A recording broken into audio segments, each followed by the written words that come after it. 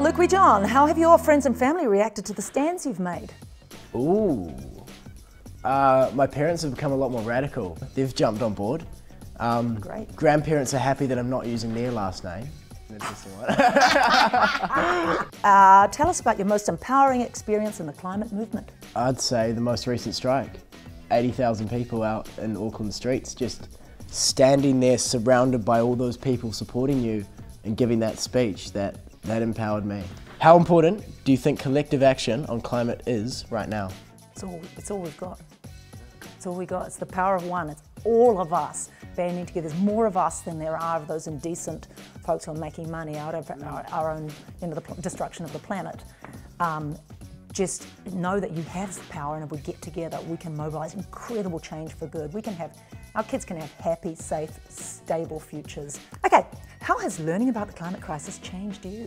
I think the main way that it's changed me is that in everything I do, I'm now thinking about the impact this will have. And I know that personal change isn't what's needed, but you still feel guilty if you eat a hamburger, jump on a plane, all of that stuff. Yeah. I heard you say that individual action isn't what's needed. Tell me why you said that. So I don't want to downplay the importance of individual action, because if you have your keep cup, your honey wrap, whatnot, for one thing that gets you thinking about it all the time, which is only good, and it also gets all your friends seeing that, your family, so it's contagious, it spreads like that. But the reason why I say we can't rely on individual action is because I'm not happy with this idea that's pushed by the people that pollute, this idea that it's your fault that we have climate change because you ate a hamburger or whatnot. What I think needs to happen is that everyone needs to be making the right choices, but the only way you get a whole society to be quickly making the right choices, if it's easier to do that. So if you've got to go to work in the morning, if the train is faster, is more convenient and is cheaper than your car, you're always going to train, but it's not. Abigail asks, what do you think makes people feel scared to take action, and what would you say to them? Join us.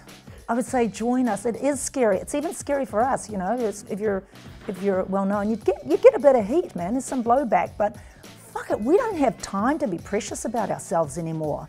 It's time to be badass. Hello? Andressa says, I really want to help the world, but I don't know where I can start. What was your very first step? I started by supporting Greenpeace in the 80s after the Rainbow Warrior bombing, which happened in my town. The French government, thank you very much. What do you got any actions planned before Christmas, Luke?